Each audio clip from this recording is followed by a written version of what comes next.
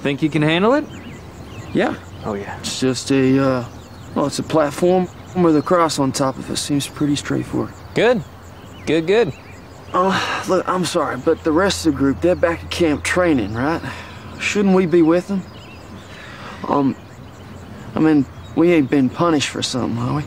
Jason Stackhouse, of all the things. Now, what would we be punishing you for? Nothing. Nothing at all. Well then, how about you stop sulking and try to be a little thankful for the job you've been given? I shouldn't have to remind you, but Jesus was a carpenter. Oh, my golly. I didn't even think of the parallels. Should we tell them? Oh, come on, let's tell them. I don't think that's such a good idea. Honey, they're the best of the best. They deserve to know. Now, can you boys keep the secret?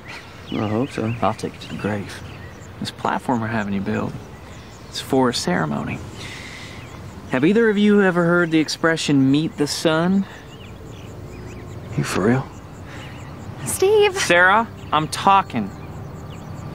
Luke, you want to do the honors?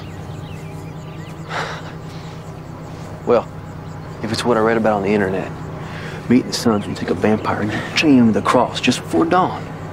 When the sun comes up, the congregation gets to watch from the bleachers as the vampire ignites, sent to his fiery grave once and for all.